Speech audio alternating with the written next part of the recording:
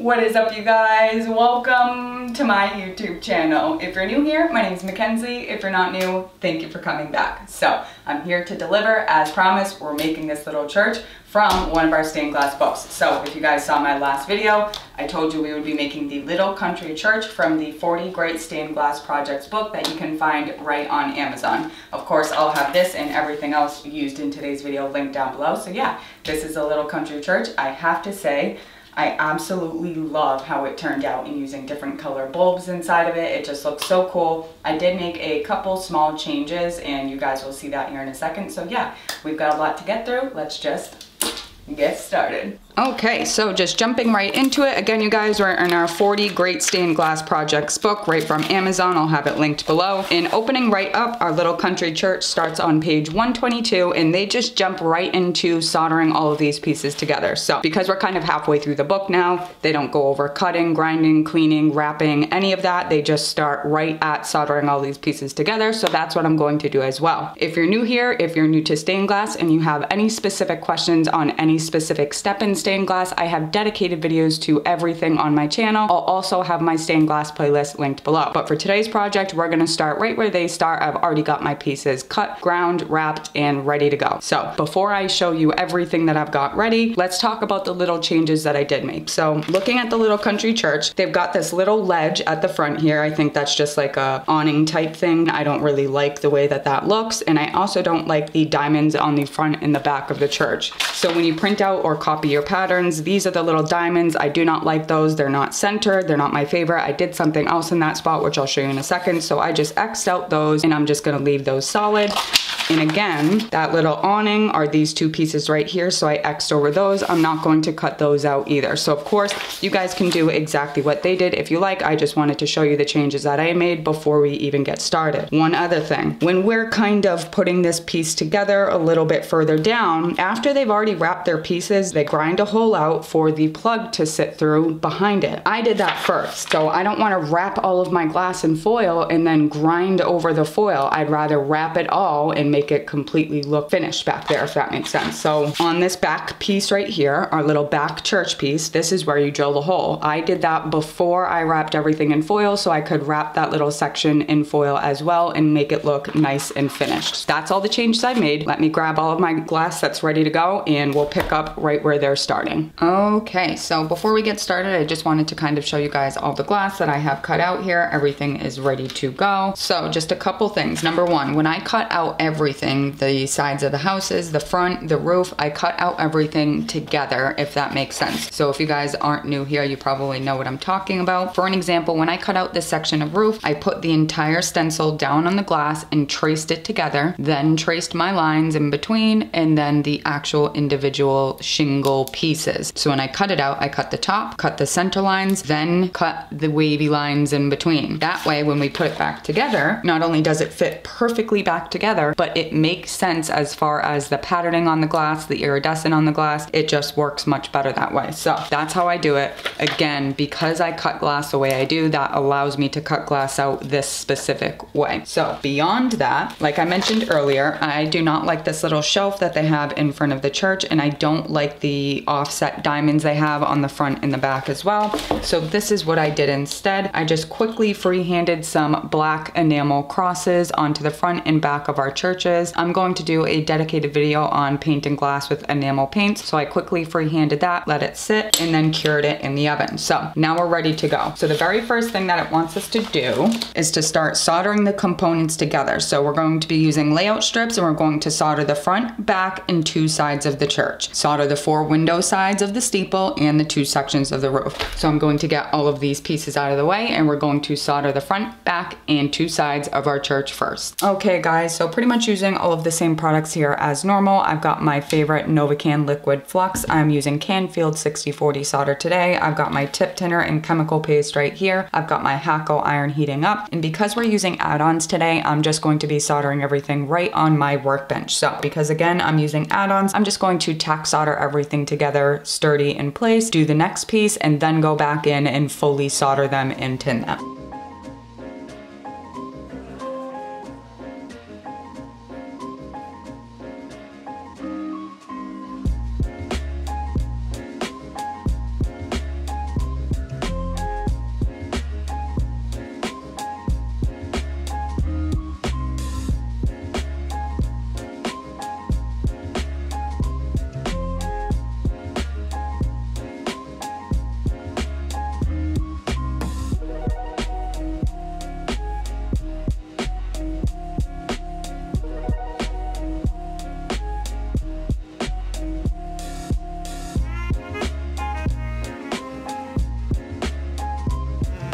Okay, so we've got all of our pieces soldered together except for the very tippity top of the steeple. So now we've just got to make a square here and put our steeple together, and then we can start assembling our church. So like I said, I'm just going to make a little quick square down here and put our steeple together. Okay, so we've got our steeple nice and straight. So now we're going to bead solder the outside of it and then just lightly tin the bottom and the inside of our steeple.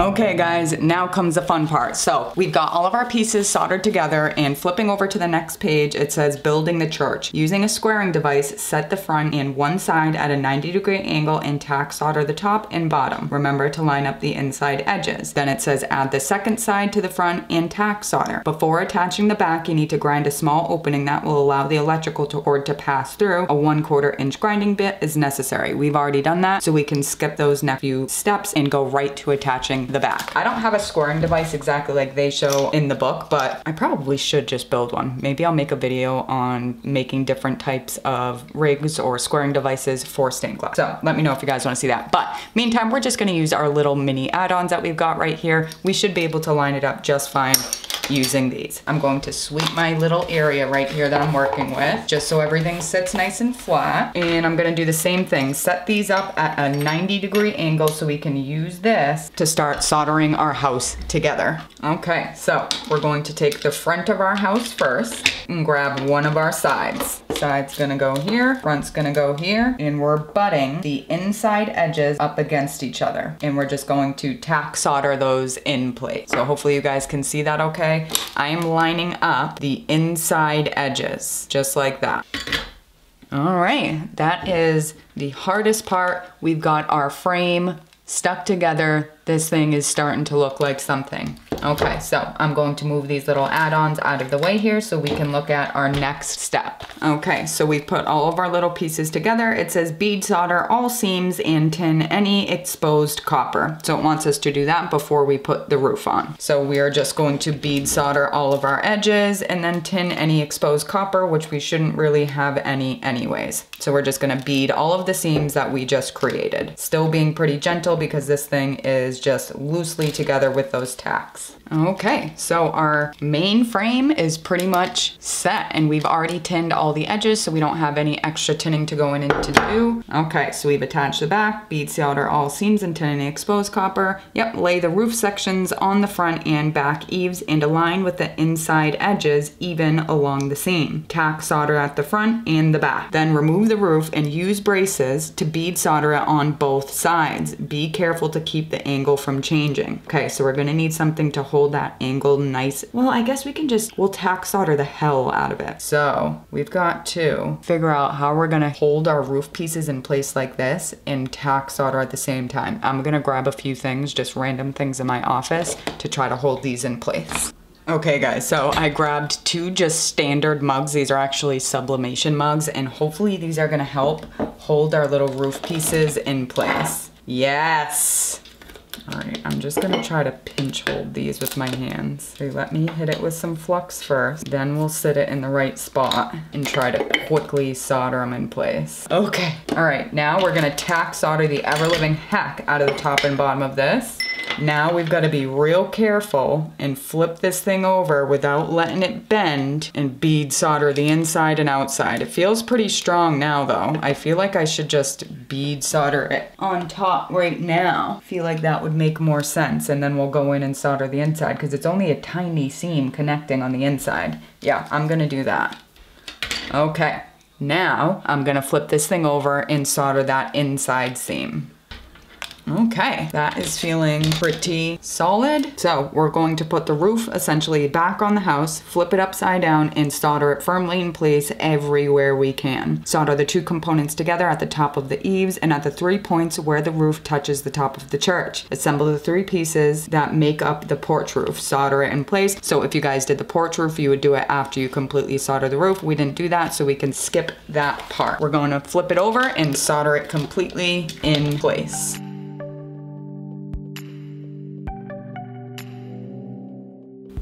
Okay, so I'm just gonna drop a couple beads inside here. I'm just gonna drop a couple larger beads up where the frame of the house meets the roof on these inside corners and on the inside top where the point meets the roof as well, just for some added strength. All right, guys, we are cruising right along here. This roof feels nice and secure. The entire piece feels nice and secure. And I'm not gonna lie, it's already looking pretty cute, and we still have so much detail to do on the windows and steeple. Okay, so it's looking like our next step, we are using a squaring device again and assembling the 4 lower sides of the steeple and bead soldering the seams and tinning the copper edges. Then we're going to tack solder the steeple top to the windows and bead and solder the seams. Clean the steeple thoroughly, as well as the area on the church where it will fit, because we're not going to be able to clean that once we attach it together. So same thing here, guys. We're just going to be using our little makeshift squaring device and tacking these pieces in place.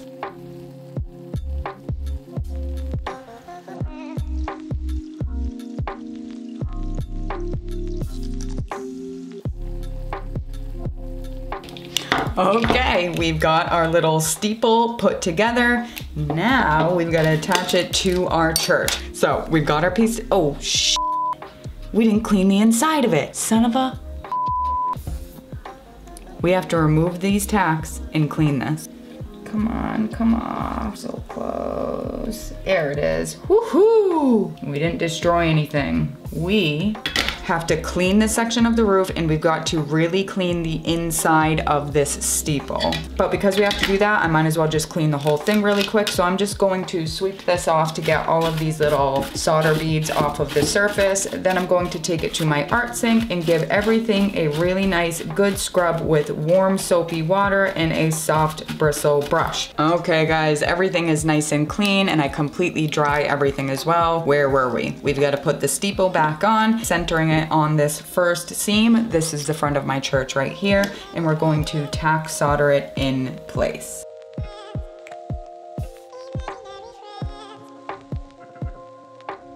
Okay, sorry guys, camera battery died, but got our steeple on. It is looking pretty damn cool. I'm so excited. Look at that. I cannot wait to see this thing lit up and patinaed. Spoiler alert, I'm sure you guys already knew though, we would be patining this thing black, absolutely. But now for the fun part, putting all the details on the windows. So I've already done the door. I couldn't decide if I wanted to do a thinner or thicker gauge wire. And after looking at this for a second, I think once we patina it, I'm going to absolutely love it. Working with a thin wire like this is super tricky, so I'm just gonna have to be careful. I've got a few pieces cut here already, and I'm just going to decorate all the windows. So the door I'm going to leave with just one slice down the middle right there. And for each window, I'm just going to do a simple cross going horizontally and then vertically across every window.